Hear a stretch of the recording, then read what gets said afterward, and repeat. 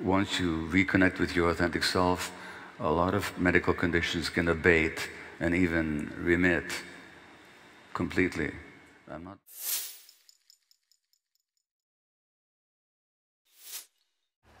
There's a deep need to belong, a deep need to be loyal, and a sense of betrayal when that loyalty is somehow insulted.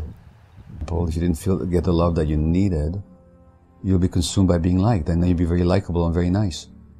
And you might become a helpful, very helping individual, which is a coping pattern. Now, you can be genuinely nice and genuinely supportive of others and still look after your own needs. That's human nature, I think. But a lot of people are very nice and likable and helpful by suppressing their own needs. That's a coping mechanism. Everybody says how nice they are. And when they die at age 50 of cancer, everybody shows up at their funeral and they weep about how nice they were, how selfless they were. The child basically has two needs. You have the need for attachment, which is the seeking of closeness and proximity with another human being, and fundamentally, the attachment dynamic is the most powerful dynamic in human life. And its basic purpose is the protection and nurturing of the young, so that infants attach to their parents and parents attach to infants for the purpose of, on the one hand, of being taken care of, and on the other, of taking care of. So that's attachment, and we're wired for attachment all our lives. It's the most important dynamic we have, and as General Petraeus could tell you, that we're wired for attachment, and sometimes when our attachment needs get sent in certain directions, it'll trump everything else. That's one need that we have, is for attachment. Without attachment, there's no human life. It's just impossible. And without mating, without communities, we would not have survived as a species either. As rugged individualists, we would not have got off the first evolutionary base, let alone, come to where we are right now. So it's, the whole idea of human beings as competitive and aggressive is total nonsense.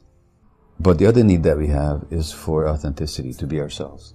And that again has to do with survival. If you're not in touch with yourself out in the wild, you don't survive.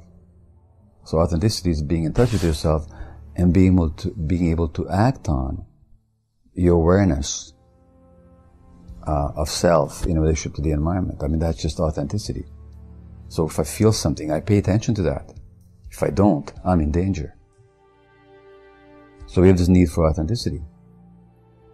But if a child is confronted with a dilemma, that if I'm authentic, express my feelings, then my attachments are threatened because my parents can't handle it, because they're too stressed, depressed, or traumatized themselves, then, perforce, the child will not automatically, will automatically but not consciously suppress their authenticity. And so that the suppression of gut feelings and authenticity is a coping mechanism. That means I'm no longer in touch with my needs. I no longer pay attention to my feelings, my emotions. I will no longer be aware of them. I won't express them. I won't know what I need, which has all kinds of implications. But one of them is that I may then compulsively serve the needs of others, ignoring my own, hence disease. Or I may then develop all kinds of false needs, which then really are what addictions are all about. So that it's that irresolvable tension between authenticity and attachment that many children in our society are faced with, that results in their self-suppression. And one of the outcomes, not the only possible outcome, but one possible outcome is then that niceness is a coping mechanism. Almost anybody, when they're being inauthentic, has a sense of them being inauthentic. How do we know that we're being inauthentic?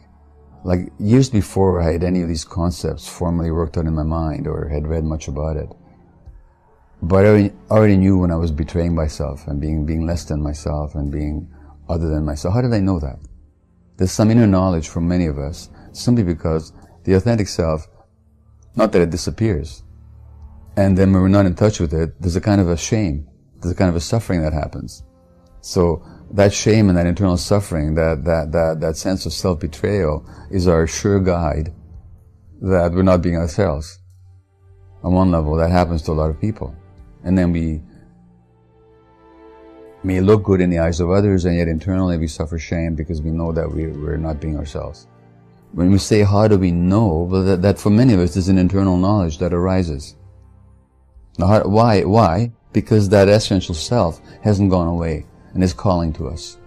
And we don't feel right when we betray it or when we're not out of contact with it. Now, that doesn't happen for many people. That doesn't happen for everybody. For some people, then, it takes some catastrophe.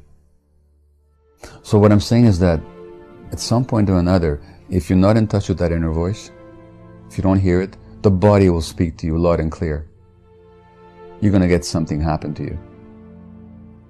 And sometimes that'll happen in the form of illness or symptoms. Then the body's talking to you. The body's saying no when you're not saying no. If the voice doesn't speak to you directly, or if it speaks to you and you don't listen, your body at some point is going to kick in. Or you're going to get depressed, or anxious, or something else. Or something will happen in your personal relationships. And at that point you can say, well, I'm not with the right partner. Screw them, it's all their fault, which many of us say. Or for some people it becomes the opening of a door where we begin to look, okay, what in here wasn't authentic? What in here wasn't genuine? How did I create this situation? How do I keep creating these situations over and over again? Am I just a victim of bad luck? Or is there some pattern here? In other words, something happens, some difficulty happens to shake you out of your complacent belief that things are just fine the way they are. And as the California-based great teacher A.H. Alma says, that the most difficult things that happen to us are also the most compassionate things, because basically they're ways of a part of it, how he puts it, a part of us that loves us more than anything else, puts these roadblocks in our way, saying, that's not the way, that's not the way, that's not the way, you better not go that, you know. So there's roadblocks in the way to bring us to ourselves, you know. And so we can look upon our difficulties as problems to get rid of, or we can look at them as teachings to bring us back to ourselves. That once you reconnect with your authentic self, a lot of medical conditions can abate and even remit completely. I'm not promising that. I'm just saying I've seen it too often. And there's too many examples also written up in the literature. So that, yeah, healing is always possible.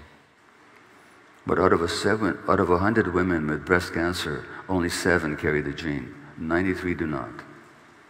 Out of 100 women with the gene, not all of them will get the disease. No, they're a much higher risk, no question about it. It just means that, for the most part, genes don't determine illnesses. What then does? And by the way, this is true for whether we're talking about most physical illnesses and mental illnesses. So to talk about genetics is kind of a lazy person's way of trying to explain something, because scientifically there's very little basis to it. So for example, all these genetically determined mental health conditions, they say about ADHD, which is something I've written about after my own diagnosis in my 50s, that it's the most heritable mental illness there is.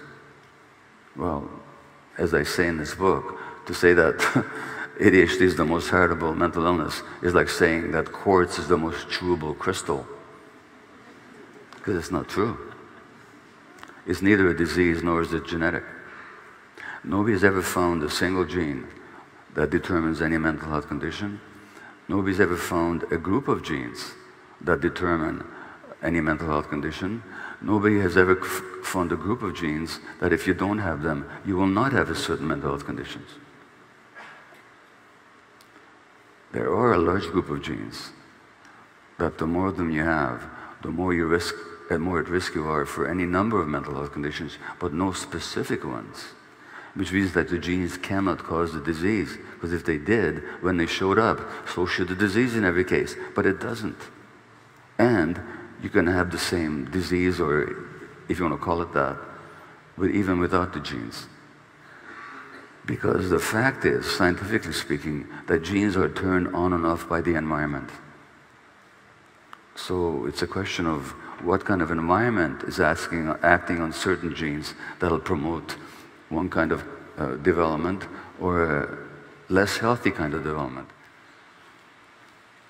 And so that loss of authenticity, for reasons I will not go into explaining now, but maybe you'll intuit to a significant degree, and you'll certainly get that information in this book and my other books, is that loss of authenticity is a significant cause of illness and distress, physical and mental.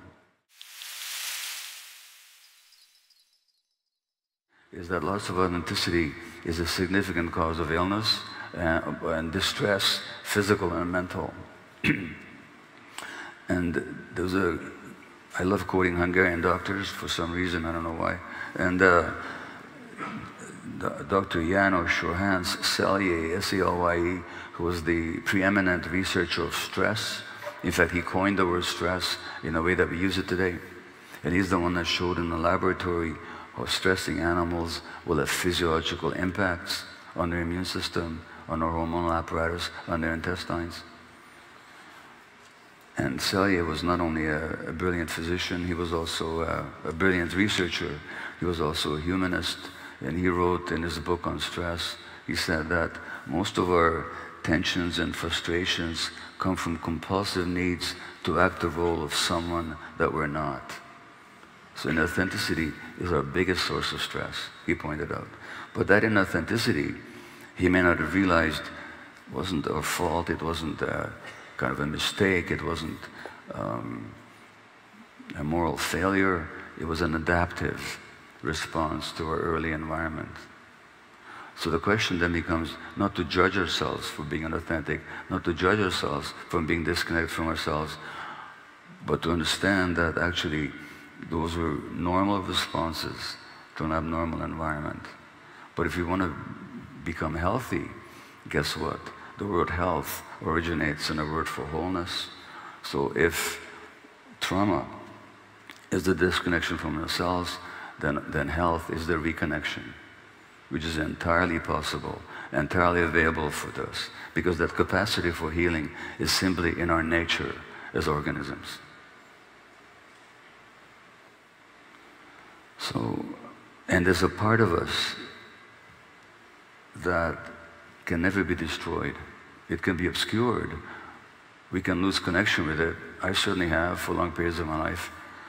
But it's always there, as long as there's consciousness. This capacity for healing, for rejoining our disconnected parts, and to become whole and to heal, that's just with us all our lives.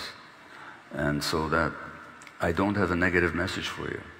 The message I have is that healing, trauma, daunting and damaging as it can be, both on a social and certainly on an individual level, it can also be healed. Because trauma is not what happened to you, but what happened inside you as a result.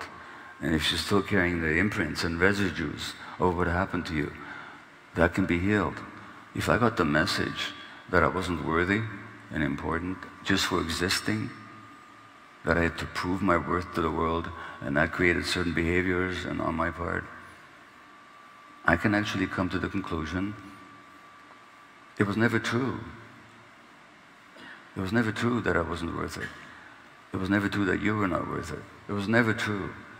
It was simply a conclusion you came to as a result of what happened to you. And if you stop trying to prove to the world by being a hard worker or being extraordinarily pleasant or focusing on your looks all the time or focusing on your successes and achievements, but just dare to show up as the vulnerable creature that we all are, and reconnected with your true vulnerable self, which at the time, adaptively, was too painful for you to experience, but you're no longer that helpless child, well then that just means that healing is possible to you. And so